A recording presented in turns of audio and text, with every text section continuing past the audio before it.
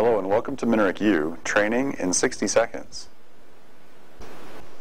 Today we'll cover two motor specs, duty cycle and service factor. Both are important to motor selection and they're often confused with one another.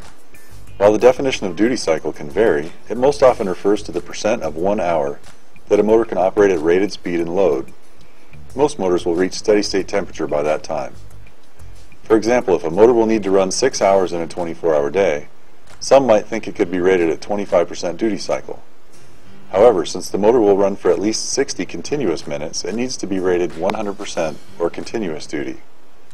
Service factor is different. It refers to design margin built into a motor.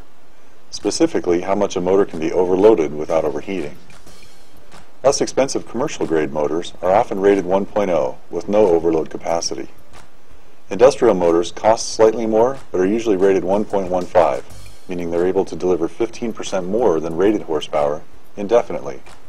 That does it for this training minute. Thanks for watching.